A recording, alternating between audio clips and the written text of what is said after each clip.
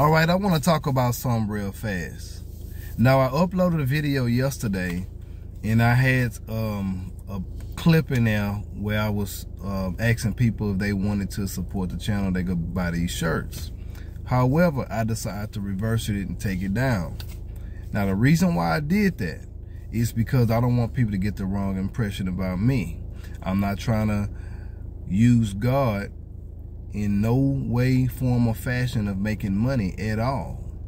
Now, also, I want you to understand that if a ministry, for those who may not know, if a ministry is trying to raise funds for a certain cause, for something that's going to build up the ministry, if the money that you are getting is going to benefit God's church, then it's absolutely nothing wrong with raising money, selling something in order to use it for the kingdom of God. And it's also nothing wrong with someone donating money to that cause. It's nothing wrong with if someone want to give the preacher a love offering or some sort of offering, okay? It's absolutely nothing wrong with that. So just because someone posts something selling something, well, you need to find out what's the cause and what's the reason why they trying to sell. Are they doing it for their own personal gain and they using Jesus to make money? Then if so, that's a problem. And so if you out there doing it, if you selling something for your own personal gain and trying to use Jesus to get it, you need to repent and turn away from that. You better turn away from that stuff, all right? Because we cannot use God for filthy lucre's sake, all right?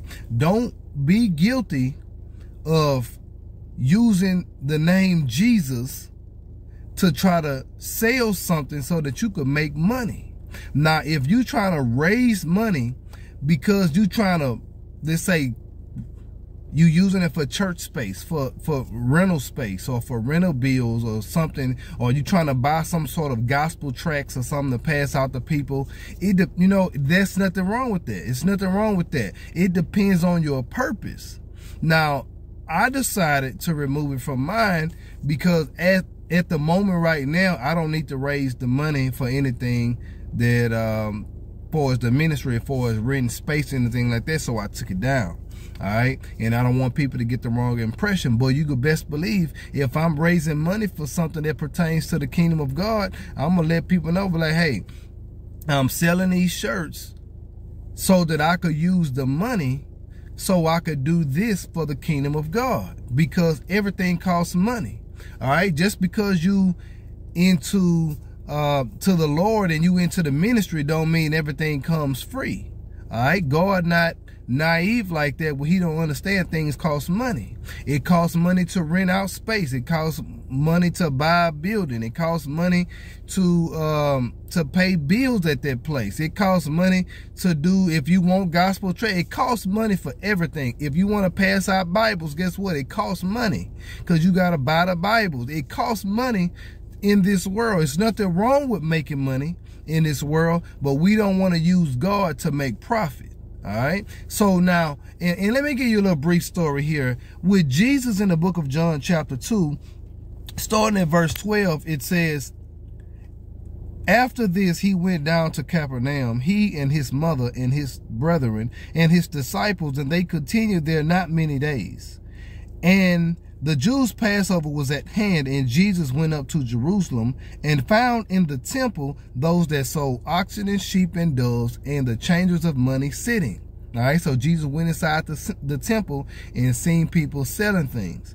And when he had made a scourge of small cords, he drove them all out of the temple and the sheep and the oxen, and poured out the money, the changers' money, and overthrew the tables, and said unto them that sold doves, take these things hence, make not my Father's house an house of merchandise. And his disciples remembered that it was written, the zeal of thine house had eaten me up.